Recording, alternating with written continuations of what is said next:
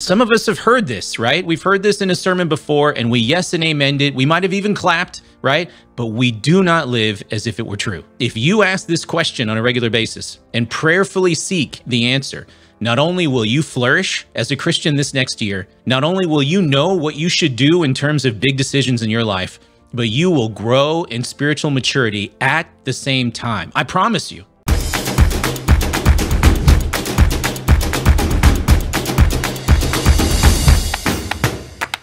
A lot of us Christians are heading into 2024, and we're going to make the same mistake that we made in 2023. This is a mistake in terms of vision. And what does the proverb say? When there is no vision, the people perish, right? So here's what I want you to do. I'm going to share with you my goal for 2024, and I encourage you to join me in this goal for the new year. Now, some of you are cringing because you're thinking, well, wait, is this a resolution? Resolutions never work, Nate. I disagree with that. I think resolutions can be a good thing. And I think that they can work. The bottom line is, it's not about resolutions. It's about developing good habits.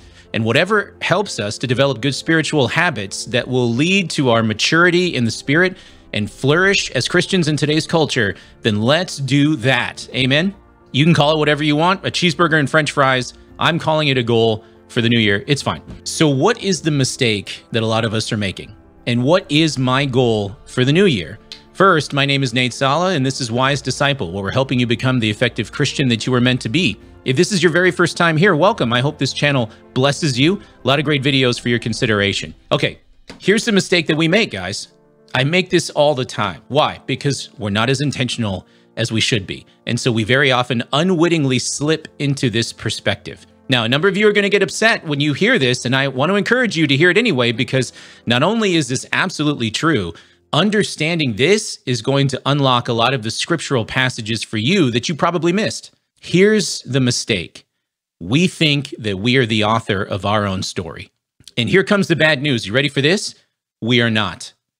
Now, don't get mad at me. The Bible teaches this. Ephesians chapter 2, verse 4, this is what it says. But God, being rich in mercy, because of the great love with which he loved us, even when we were dead in our trespasses, made us alive together with Christ. By grace you have been saved, and raised us up with him, and seated us with him in the heavenly places in Christ Jesus, so that in the coming ages he might show the immeasurable riches of his grace in kindness toward us in Christ Jesus.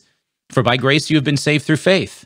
And this is not your own doing, it is the gift of God, not a result of works, so that no one may boast. Now, okay, you ready? Here's the verse. Watch this.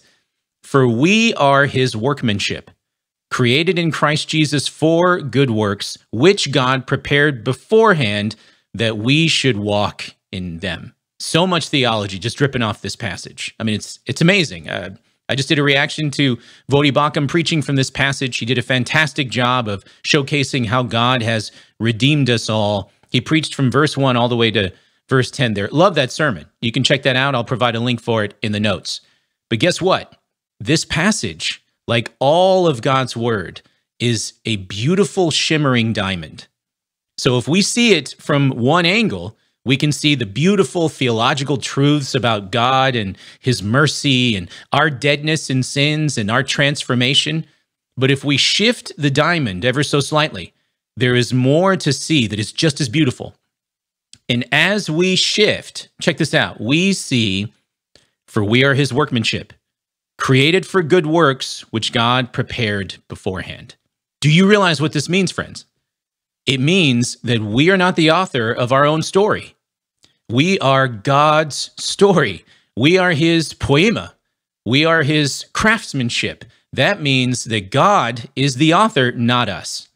Now, some of us have heard this, right? We've heard this in a sermon before, and we yes and amen'd it. We might have even clapped, right? But we do not live as if it were true.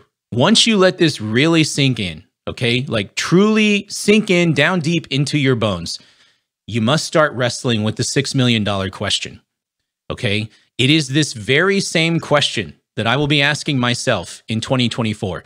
And here is my invitation to you.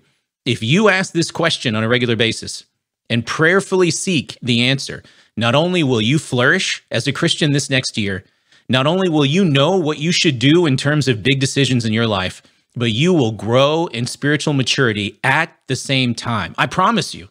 I promise you. Here is the question. What is the story that God is telling through you? If God is the author of our story, what is the story that he is telling specifically through your life? Once you see this concept and you start asking that specific question, all of a sudden, all these other passages of scripture start to unlock and they start to make a lot more sense. Jesus said in John 5:19, "Truly, truly, I say to you, the Son can do nothing of his own accord, but only what he sees the Father doing. For whatever the Father does, that the Son does likewise." Right? Whatever the Son sees the Father doing, whatever the story is that the Father is telling, the Son will do it. That's why Jesus says later, "Not my will, but thy will be done." Amen? Now, some of you might be thinking, well, wait a second, Nate, but this is Jesus, right? I'm not the God man. And yes, that's true. None of us are, okay? But I think that we can live our lives sensing the hand of God's activity, wherever that may be around us, and then go be a part of that. I think the principle that Jesus teaches us, we can actually live out as well. And when we do that, we let God's story unfold through us. 2 Corinthians 5, verse 17, "Therefore, if anyone is in Christ, he is a new creation. The old has passed away, behold, the new has come. All this is from God, who through Christ reconciled us to himself and gave us the ministry of reconciliation." Watch this, verse 20. "Therefore, we are ambassadors for Christ, God making his appeal through us." God communicates through us. That is his desire. He makes his appeal through our very lives, through our very actions and speech. This is God expressing through our individual lives the grand story of redemption that he has been telling since the creation of the world. And this story is told as we recognize that we are God's workmanship and we walk in those good works that he has prepared for us. Here's another one, Galatians 2:20, "I have been crucified with Christ. It is no longer I who live, but Christ who lives in me. And the life I now live in the flesh, I live by faith in the Son of God who loved me and gave himself for me." When you recognize that Christ is living in you, that means that what you do with your life is Christ living through you. Do you see what I mean? This concept is all over the place in the scripture. And when you start praying and asking Christ to live through you moment to moment, which is what it means to live by faith, right? Paul says in Romans 1, the same thing, "The righteous shall live by faith," right? That's a quotation from Habakkuk, right? So this is all over the place in the scripture. When you start doing these things, God will tell his story through your life. I got one more for you, but this is not an exhaustive list by any stretch. I mean, this is all over the place in the scripture. Colossians 3, verse 23, "Whatever you do, work heartily as for the Lord and not for men, knowing that from the Lord you will receive the inheritance as your reward.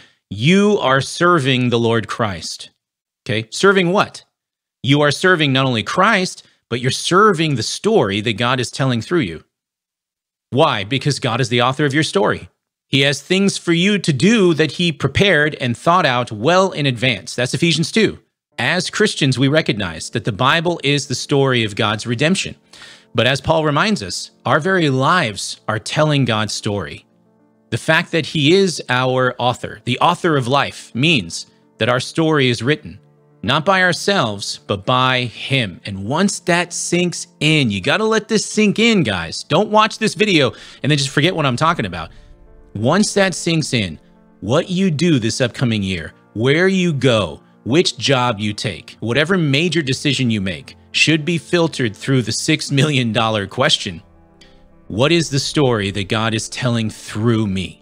That is the question I'm asking in the new year, and I'd love to find out what that story is in my life, but also in your life. If you already sense what that might be, let me know in the comments below. I'd love to be inspired. I'd love to hear the story that God is telling.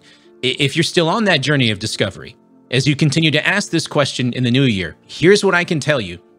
Stay close to God's word. Pay close attention to the recurring themes and note the application of God's word to your circumstances. Stay close to God in prayer and worship. Write down your prayers. Get used to writing a journal, keeping a journal, reflecting on what the Lord is doing around you, okay? Stay close to your brothers and sisters in biblical community. And I promise you, God will reveal the story he's telling through you. Take heart, friends. Our stories are not finished, but we can trust that they have already been written by a great and powerful God who loves you and cares for you. I'm going to take a very small mini vacation, but I'll be back in the new year hitting the ground running with more videos for you. Hey, I'm praying for you. I'm so glad that you're on this journey with me. And in the meantime, I will say bye for now.